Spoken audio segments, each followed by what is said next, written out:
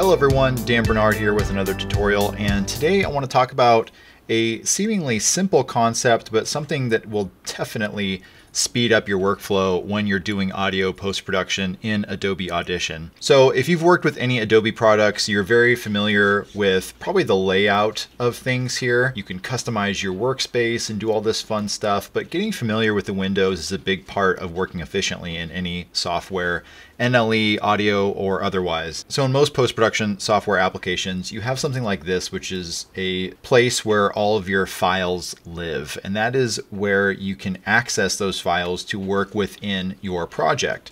So let's say I downloaded a bunch of sound effects and I'm going to use them in this project. And I would open up a window or a browser of some sort and then just drag them in to my files panel.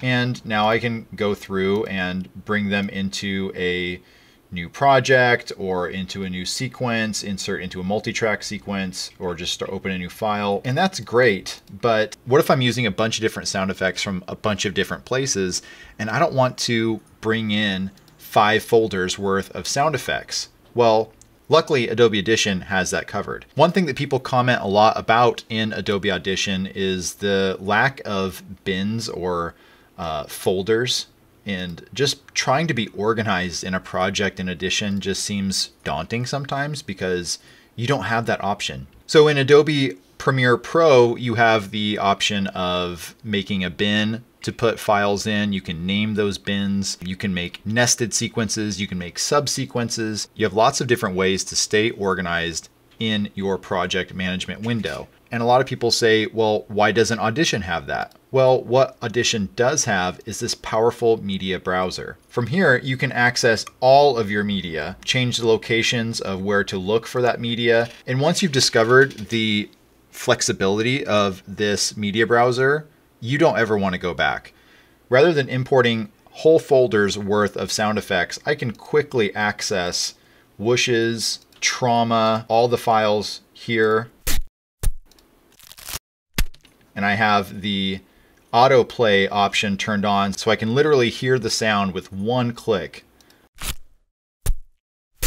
And of course I can turn that option off and just click on it and then hit play.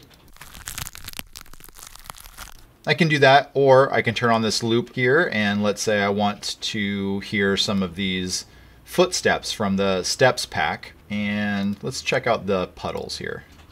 So I'm going to turn the autoplay on and then toggle loop playback on and click on a file.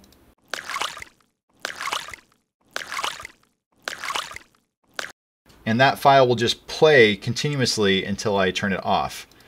But it's great to know how to navigate the media browser to quickly find the sound effects that I need for the project that I'm working on.